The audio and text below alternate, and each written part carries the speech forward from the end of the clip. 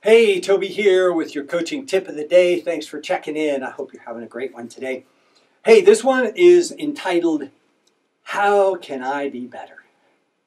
One of the things that I do after a presentation, whether it's a keynote or whether it's a workshop, is I go through the event step by step and look at how I can be better. How could I communicate better? How could I connect to the people better? How can I deliver a better product or service? By doing this, it really helps you continue to upgrade your service and your brand.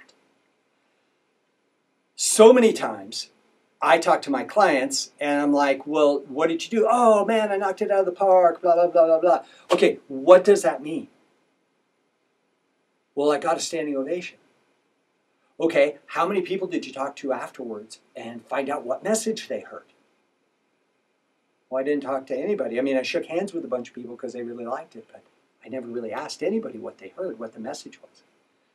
It's interesting to me after a lecture or after a keynote presentation to talk to people. So what did you get out of it? What was the most important part?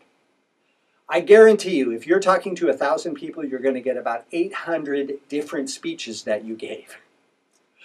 But the key thing is to find out what people are listening to. What are the things that are really touching them?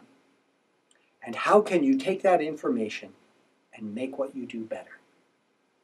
Your clients are your most valuable asset for information gathering. Why do you think so many companies do surveys? I mean, holy smokes, the movie theater does surveys these days. Check it out. Talk to people. Gather information.